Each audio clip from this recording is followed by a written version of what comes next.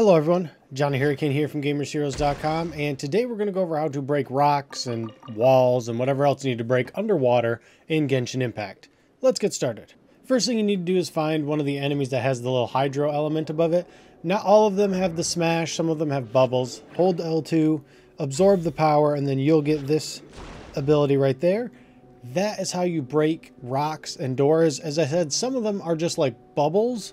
Bubbles don't work.